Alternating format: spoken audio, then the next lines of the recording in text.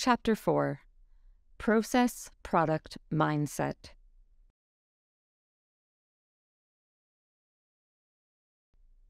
We get asked all the time what child millionaire is. Is it a process or a product? Well, the answer is it's three things. It's a process, a mindset, and a software product.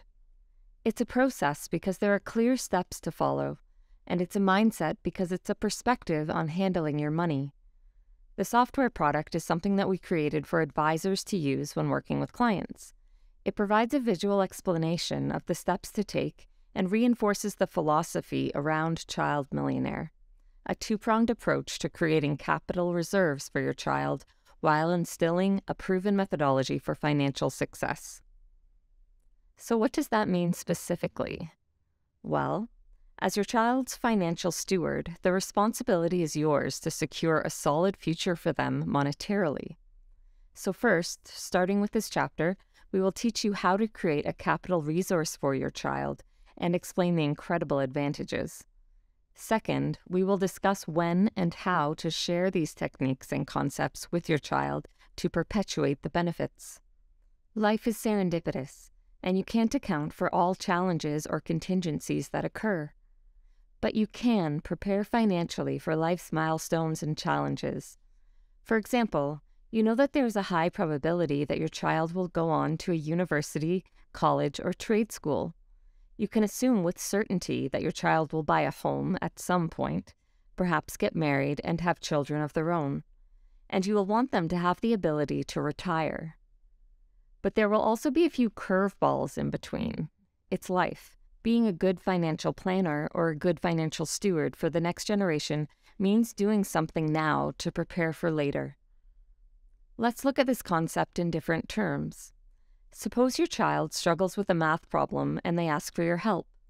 Do you immediately just tell them the answer? No.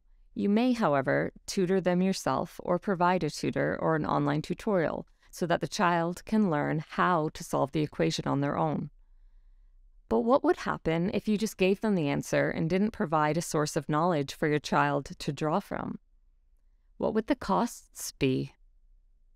Well, they might not comprehend a mathematical process they might need in the future. Your child could then do poorly on an exam, or they may not be ready to move on to a higher class the following year. None of these are optimal outcomes, correct? Remember, there are costs associated with almost every decision. So, as a financial steward, what are the opportunity costs associated with not following the child millionaire concept for your child or grandchild?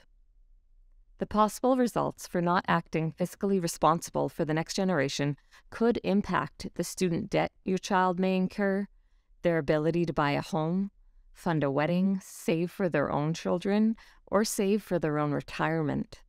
But more importantly, by doing nothing, the most significant expense will be leaving the next generation dependent on financial institutions to lend them the capital they may require, which can cost them substantial sums. Are you ready to learn and change the financial direction of your family? Subscribe to our channel and don't miss part 2 coming out next week.